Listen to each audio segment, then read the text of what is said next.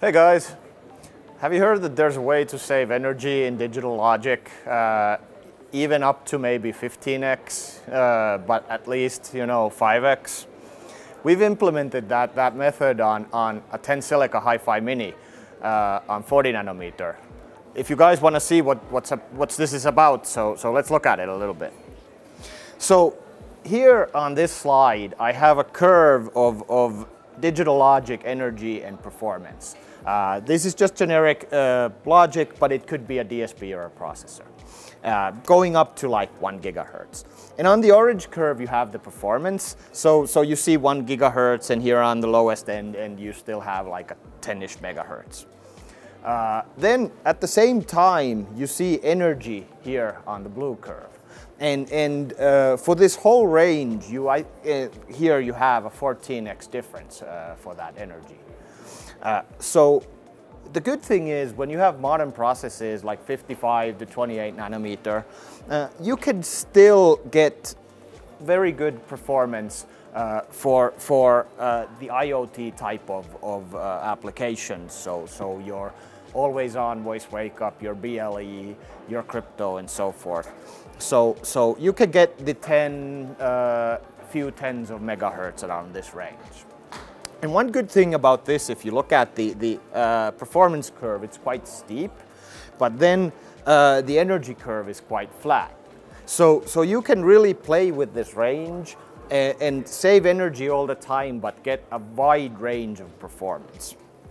So let me show you how that goes. Let's say you have a generic IoT device which you're doing audio, and maybe even if you have the performance, you might want to be doing AI on that.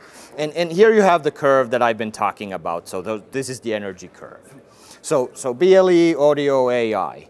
If you have a conventional processor or DSP, you'd be doing it something like this. So you'd be running it as fast as you can, then putting it to sleep, then again waking it up, putting it to sleep, and so forth.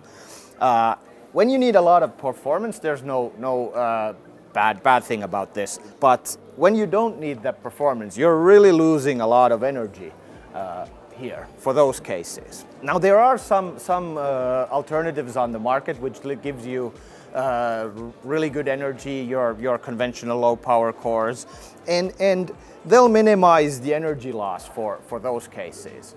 But usually they're quite rigid in the performance range that they give. So if you need a lot of horsepower from them, you might not be able to have it. But the method we've used really gives you all of this. So you can really optimize for every single usage case and just use that much performance that you need and minimize the energy loss, and you can still put it to sleep and so forth.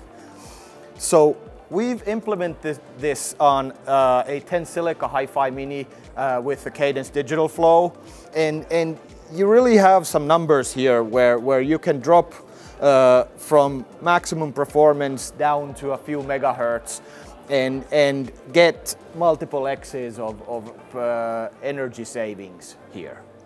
So I guess the computer now says that I'm out of time, so thanks guys for listening, and if you want to hear more, check out our webpage at minimaprocessor.com or send us an email, and we'll be happy to tell you more.